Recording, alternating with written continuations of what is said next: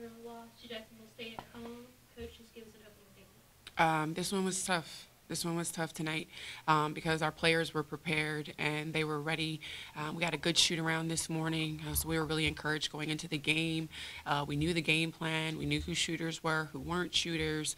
We went in encouraged. I think we came out the first quarter very well.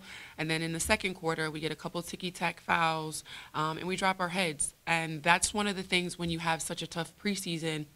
You know, we walk by faith. I continue to say that, but you have to believe it every single play and every single possession. It's not the end game, it's living in the moment. So we had a tough second quarter, tough third, and then another quarter in the fourth. We came out and we played extremely hard, and our bench players played very, very hard. So disappointing loss. Tonight was one of those teaching life moments versus teaching basketball. And it doesn't come easy. Life doesn't come easy, and obviously getting wins doesn't come easy. But what we're going to do, as we say at the end of every single game, we win together, we lose together, we stay together, and that's what we're going to do.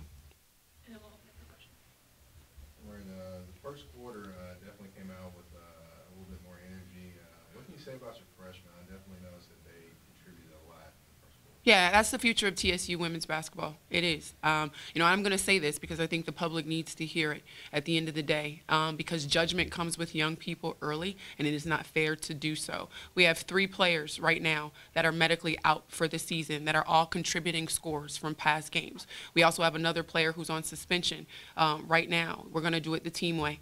We're going to do it the team way, and that's how we need to do. We need to buy on rules on and off the court. And so we're missing 4 key components that all have experience, Division I and OVC experience playing. So when you say freshmen are stepping up into sophomore roles way before they were ready to do so, and I think they're handling it like champs. I really, really do. Jasmine Young is playing well. She's shooting the ball well, and when the long ball is not going, she's getting to the rim. Tarisha Banner is our backup point guard, and I think she gets in the gap probably better than anybody we have. And look at Ashley Primus today. We run a lob play to her. She hits the high post shot. She split the three-pointer. I thought she was going to shoot that one as well, and she's a lefty. So kids that weren't on the scout have made the scout. So what we're looking to do is continuously build a foundation for this program. And that's what we did with our freshmen tonight, and I'm very pleased with their production.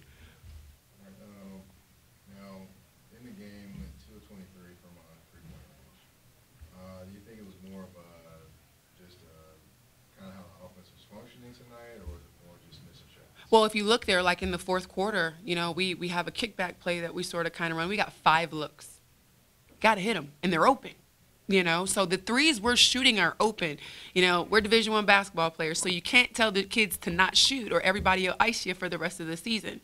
And so shooters are getting back in the gym. You know, matter of fact, I know girls in the locker room right now who are coming back at 9, 10 o'clock at night and putting up shots, you know. The flip side is I think we can shoot that bad again. And we did from the free throw line as well, which is unequivocally not what we do. To me, that's a mental block, but that's okay. We do a lot of mental focusing things on this program, and on Sunday and on Monday, we're going to make sure we reel the kids back in. All right, and I also noticed as well a little bit more pressure as the game went on. Is that going to be a little bit more of a function of this team as we go forward? A little bit more pressure with, Jasmine Broner. Yeah. She's a long freshman out of Ohio. If we don't defend, we don't score. So our defense has to be our offense, and we're going to be up regardless of who it is, regardless of the scout is. We're going to be up in some way. We may jump some screens, we may not, we may run them down an alley, but we're going to be up defensively, because when we don't do that, we get stagnant offensively, and that leads to our offense. Transition baskets is a good third of how we score. So yeah, we're going to be up quite a bit.